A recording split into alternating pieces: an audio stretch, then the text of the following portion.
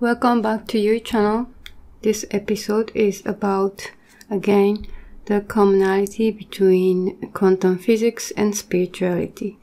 In the last episode about what's common between spirituality and quantum physics, I talked about the consciousness, the power of consciousness. The moment you are conscious of something, you observe something, it will get materialized. In this episode, I'm going to talk about vibrations. Vibrations are also the common thing between quantum physics and spirituality. So in the spiritual world, people usually talk about human being as an energy entity or as a vibration. Like we have a frequency. So for us to have a higher frequency is to reach a higher state, better state, and get happier. So this human as a frequency is often talked in the spiritual world. And as I studied quantum physics, I found quantum physics are actually talking about the same thing.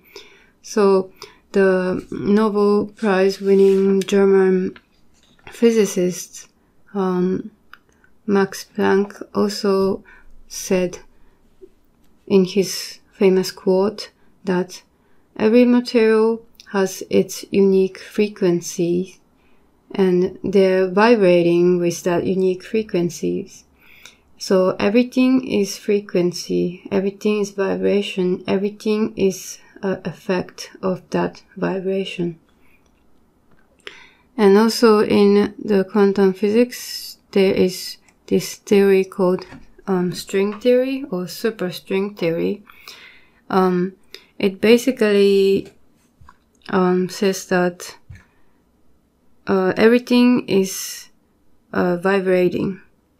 So in the last episode, I said there were 17 elementary particles, but if you have these super tiny particles, and it has it's super tiny that it's almost zero, like the distance is almost zero. And in the theory of relativity, if the distance is zero, then the gravity will be infinite. So that's like not possible. So this string theory came out to support the theory of relativity, as I understood. So the string theory says basically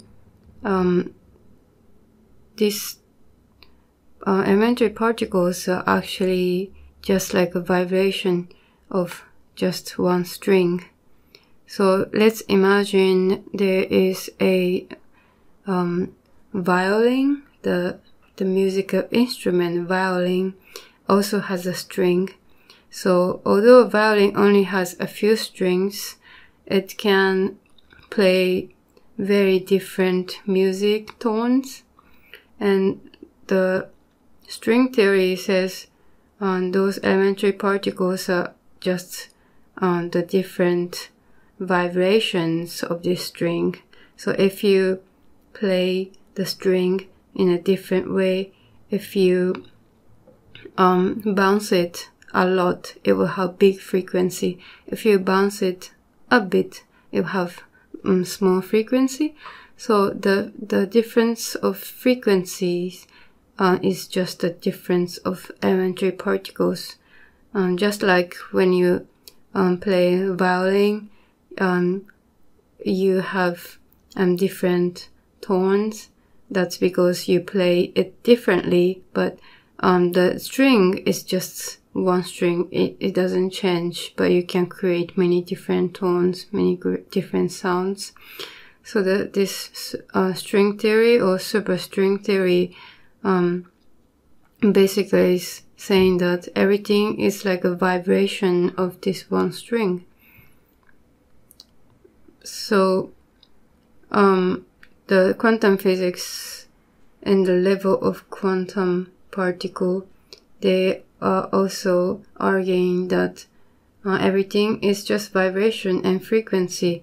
So this relates you to the spiritual world. The spiritual people also talk about everything as a frequency, everything as a vibration. And I guess even our feeling or our words, our voice is definitely a vibration. When you touch your throat, you can actually feel the vibration of your voice, right? So our words are vibration, our feelings are even vibration, or it's energy. And we ourselves are also vibration. We think we have our solid body, but actually it's just a vibration.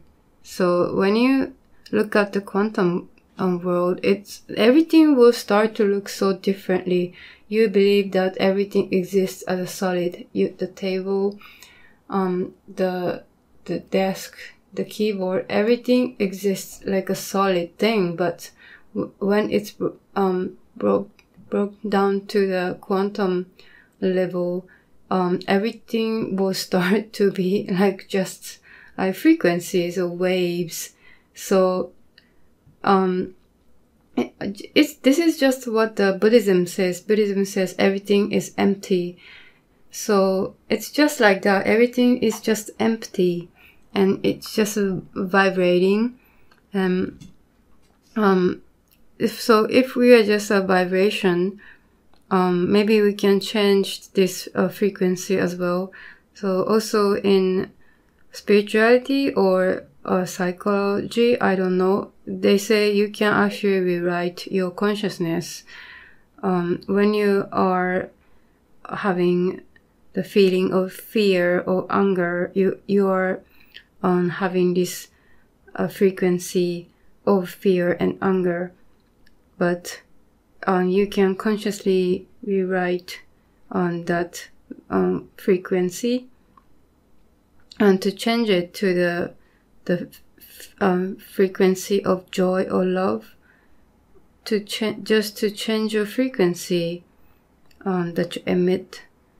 And as you change your frequency from those lower ones to the higher ones, you also start to become a different person, and you will start to enjoy this world and your life. That's what the spiritual people said, by to have higher frequency, to have higher vibrations. And also in English, we say, oh, I feel good vibes, or I feel bad vibes. This is just literally expressing you are actually feeling the vibes from something, from someone or something outside of you, or you yourself. You're just getting interaction on your vibration, and some other vibrations are getting interacted. And if you are feeling good vibes, your frequency and someone else's frequency will resonate. And when the frequencies resonate, it will become double. It will increase even. So you'll feel even higher frequencies, and you feel much better.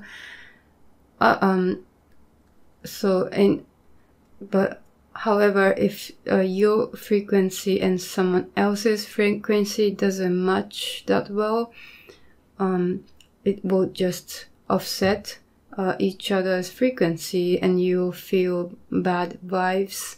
So, and you don't even want to stay there, because feel like your frequency is being killed by someone else's frequencies. When it doesn't match, it actually offset the frequency, so the frequency will become like 0. And we just wanna leave the place if we feel bad vibes, right? So in that sense, we're all vibrations, and our feeling, our words are also vibrations. And in neuroscience, it also talks about the brain waves. Our brain also has some electric signal, which can actually be measured. So you can measure the frequency of your brain waves. Usually when you're conscious, you have this beta frequency, which is when you're thinking, when you're concentrated, when you are stressed, you have this. When you are relaxed, you feel you will emit alpha waves frequency, or delta frequency when you are relaxing. So as your state, your mental state, your body state changes, you will also emit different brain waves. And so, yeah, in this episode I discussed the human as a vibration, which is both taught in the quantum physics and spirituality. So in daily lives we tend to forget about this spirituality, but I think the spirituality is quite important in our lives so that we can feel more joy and love. And people tend to focus on logical stuff, you know. But I think many stuff that cannot be explained logically also exists. Things that you can't see, it also exists, such as these vibrations. And so what we think is not so important nowadays may be very, very important. And by studying different fields, you find actually there are many common stuff that every field is talking about, and I'm really excited to find out those similarities between the science and the spirituality, or the religion, or the psychology. And in the next episode, I would like to talk about dimension. Spiritual people also talk about dimensions, and in quantum physics they also talks about dimensions. So next episode is about dimensions. Alright, I'll finish here today. Thank you for listening. Bye bye.